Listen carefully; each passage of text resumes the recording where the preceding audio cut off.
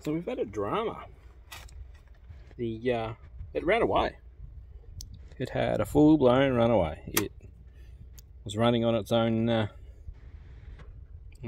crankcase for a little bit of time there. The only thing I can put it down to is our injector pump.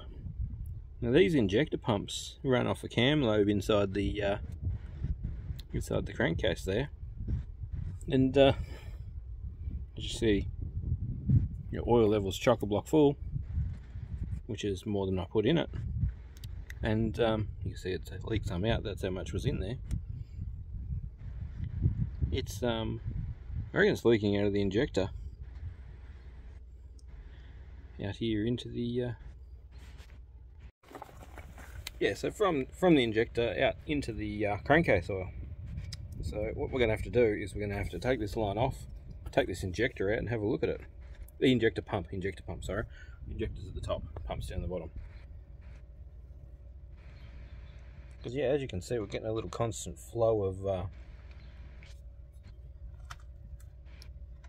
oil rolling out of old mate, and there shouldn't be. So we won't start this again. I would love to start it and let it run away a little bit on camera for you. If you don't know what a diesel runaway is, it's when it runs on its crankcase oil and or anything that's getting into the air intake. And it's a situation where it goes poorly normally most of the time. I turned the fuel off the other day in my situation. It didn't change. It actually revved higher because the air-fuel ratio would have changed to a less rich air-fuel ratio, even though it was still boiling oil in the bottom of the crankcase and eating it through the crankcase ventilation. This intake port is actually part of the front of the case here.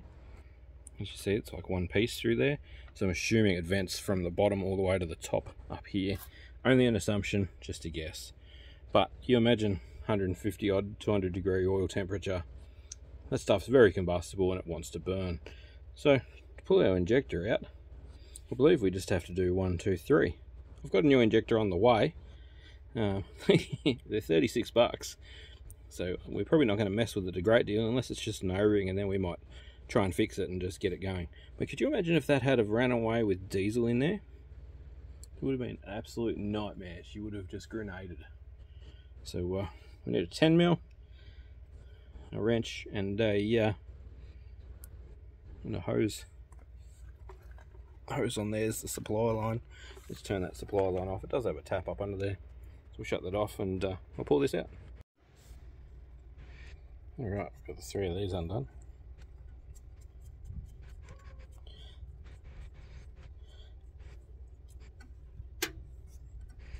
So yeah, I couldn't believe how cheap a injector pump was. Trying not to kink that because that'll leak on me as soon as I put it back together, no doubt. 2.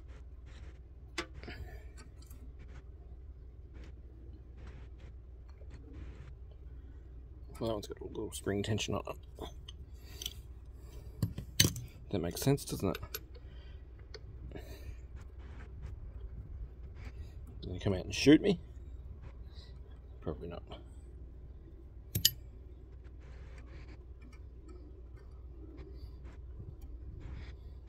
No, pressure runs out at the end of the screw. That's why they're as long as they are.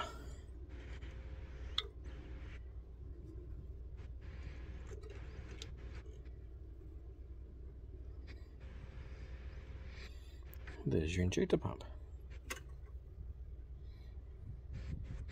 Turn our fuel line back on over here.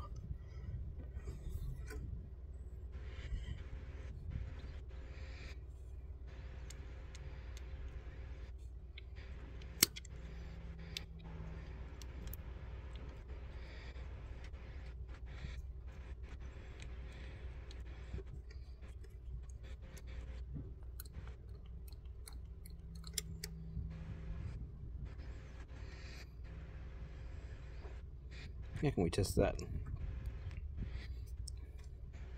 Because it's probably only at back pressure. It's only leaking when it's against the 3,000 or 4,000 psi that it sends up the injector. We'll just take it off and see if we can't pull it apart. Alright, we had a little diesel engine runaway. Notice there's an injector not in its home. Injector pump. This little guy, I reckon's leaking because my oil stinks like vegetable oil and it keeps overfilling all by itself. And the other day it ran away, blowing black chaff out of it like crazy, and it wouldn't shut down when I turned the fuel off. So we ended up popping the decompression lever. See a problem? Ah! Oh, I've got to clean that up now.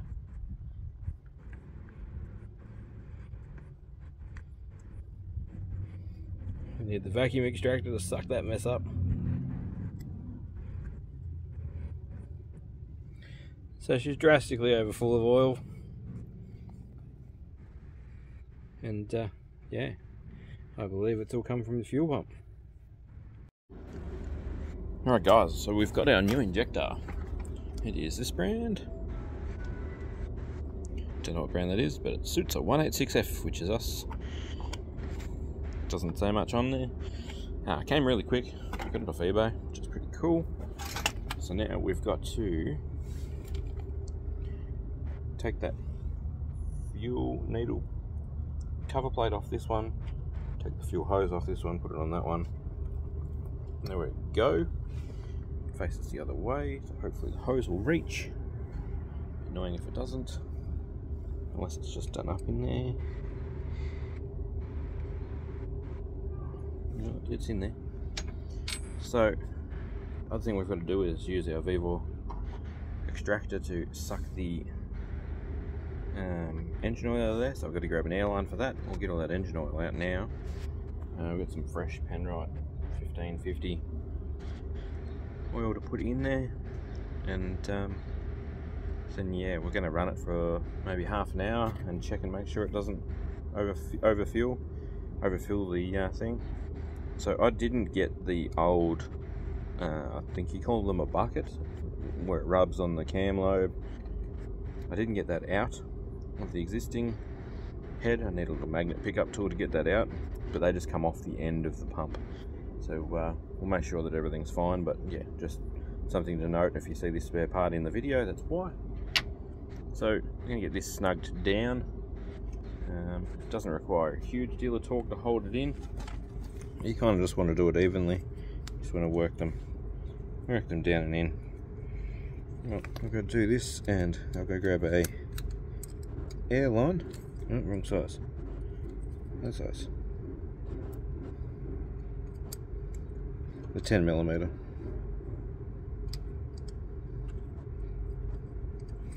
You kind of want to wind them in like that. And we're gonna give it fuel, turn the fuel on, and wait until we get fuel to come out the actual injector nozzle. And once we've got it out the pump nozzle, once we've got pump, injector, we should be able to put this one on, and it should start relatively easily after that. I didn't realise how much splatter came out of the exhaust when the thing ran away. It appears that it may have killed 4 of my lithium batteries now. If you're following along, I had some lithium batteries on the charger when this did its runaway. And yeah, anyway, let's clean up some of this mess. And you get some oil absorbing mats. But I'll snug this down, I'll get an airline, and we'll vacuum extract all the oil out of there. We'll give it some fresh oil again, because it's only had fresh oil about 10 hours ago. Okay, so a little trick if you don't have a funnel. Those Willow Australian made funnels for the jerry cans go straight on these oil drums. Very handy for little motors like this. Check our oil level. Remember, our oil level is the thing that's gonna about 3/4. It's beautiful, clean, fresh oil in there.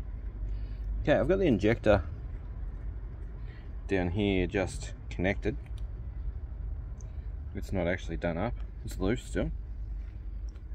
Let's stick the jump starter on it, give it a wind over until we get a continuous flow of fuel out of there. Just grease it a little bit too, that way we can see if there's any fresh leaks. One of the best things for cleaning off grease and goo is literally dishwashing liquid. You get it from Bunnings, it's called Exxon or something like that. Not Exxon, Exceed or something, I don't know. It's like $1.20 or $1.50 for a litre bottle of it. It makes awesome car wash too, or truck wash. And biodegrades, that crap. Okay, jump starter. It's going to be a little bit difficult to do, but we're just going to wind it over with the fuel on but the decomp open, and see if we can video that at the same time. Not sure how I'm going to do that. I'll have to prop you up somewhere.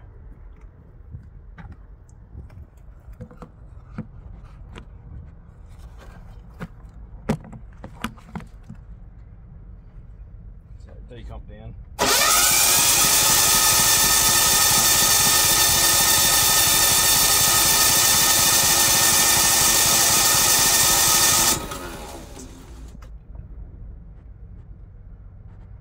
Seeing much in the way of fuel.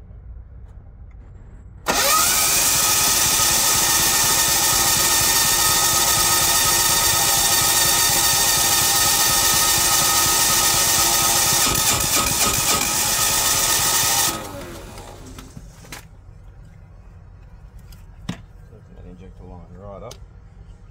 Just gotta be careful, you don't really want it squirting hard at you. It's nice and loose.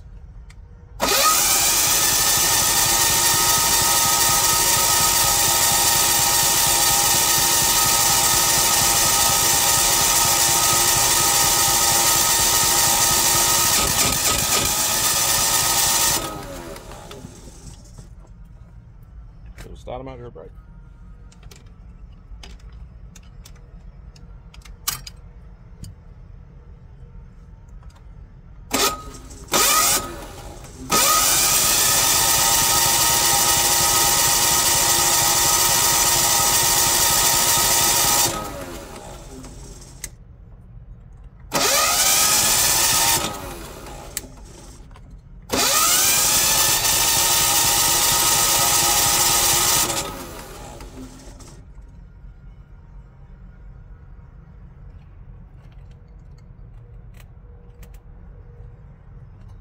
Height in the fuel line going to be an issue by the looks of things.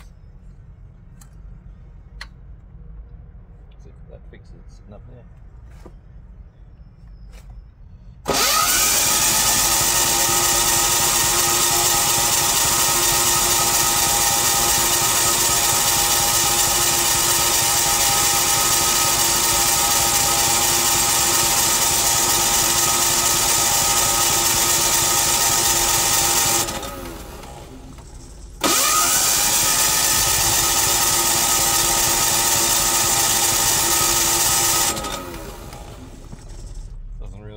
Through the system. Alright, I'll see if there's an airlock in this pipe up to that fuel filter, because the pipe might be too long, and see if we got fuel down here.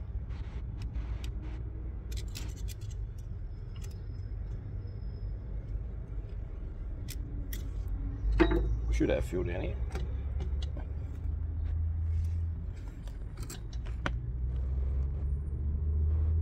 Not much.